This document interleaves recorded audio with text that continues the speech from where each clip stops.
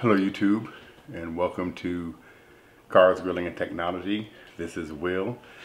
So if you've been watching the channel, you know that I have a C8 Corvette. Mine is a 2022, and the cars come with wireless charging that is like right behind you in between the two seats, and I've never liked that. A lot of times I would forget my phone, have to walk back and get it, and I just like having my phone in front of me. Even though the car has wireless CarPlay, I just still like to have my phone right in front of me, where if I need to see something really quickly, I can.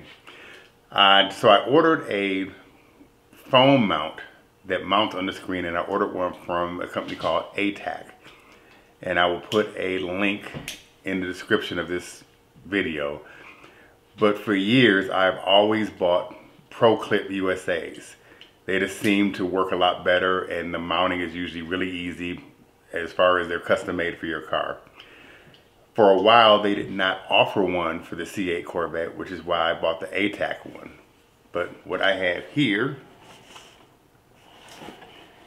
is one that is in fact from Proclip USA.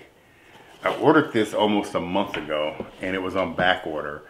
I just kind of wish that on the website they had said it was on back order, and I might have waited until I ordered it instead of ordering it and then having to wait for a month for it to come. But it is here today. We're just going to do a quick unboxing, and then we'll go into some of the differences between the two. Don't get me wrong, the ATACH one is not a bad mount, but I just like the Proclips because that's what I've always used. So here is the Proclip USA one, and I guess what it does is it mounts behind your entertainment center and then comes out on this end right where you mount your phone. So I'll go into more detail when I install this and show you the differences between the two.